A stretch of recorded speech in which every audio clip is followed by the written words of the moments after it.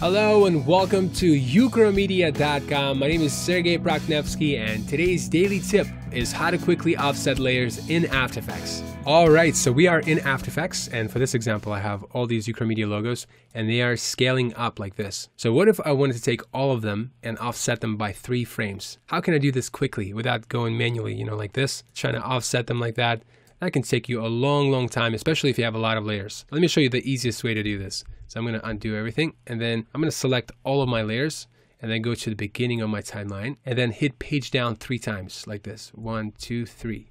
After that, I'm going to press Alt close square bracket to shorten all of my layers. So right now they are all 3 frames in length. Next, I'm going to right click and go to Keyframe Assistant, and then click on this sequence layers. So when you do that, you'll have this pop-up window and you have this option for overlap. And basically what it does, it gives you an option to fade each layer, like to have some kind of fade in. So I'm gonna undo that because I don't want this, and then hit OK.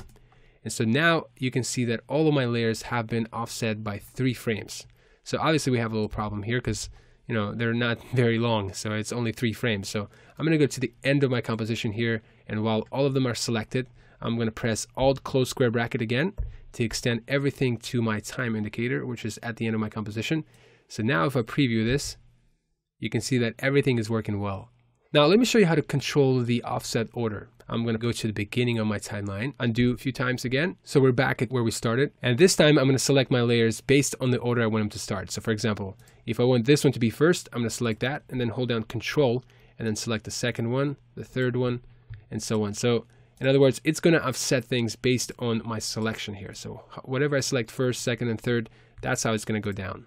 So I'm going to keep going with this. Let's select some of these.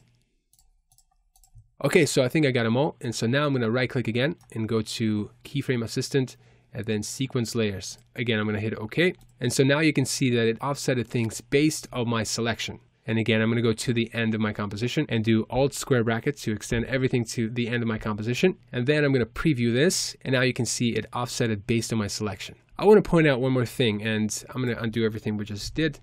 So obviously it offsets things based on the length of our layers. So if you want to have a different offset, for example, you want it to be 3 frames for this one, and then 5 frames and so on, you can manually adjust the length of your offset for each layer. So like this, let's do something more extreme so you can see. So again, I'm going to select all of them and do right click, Keyframe Assistant, and then Sequence Layers. And now you can tell that it offsetted some things differently. Like this layer, it offsetted based on its length. So it's going to have different timing. So right now I'm going to go to the end of this composition, Alt close square bracket to extend everything. And now if I preview this, you can easily tell that the timing of some of them is not the same. All right, thank you so much for watching this quick tip. I really hope you found it useful. And if you have, make sure you like this video, share it, subscribe to our YouTube channel, follow us on social media. But until next time, my name is Sergey Prakhnevsky and this is ukramedia.com.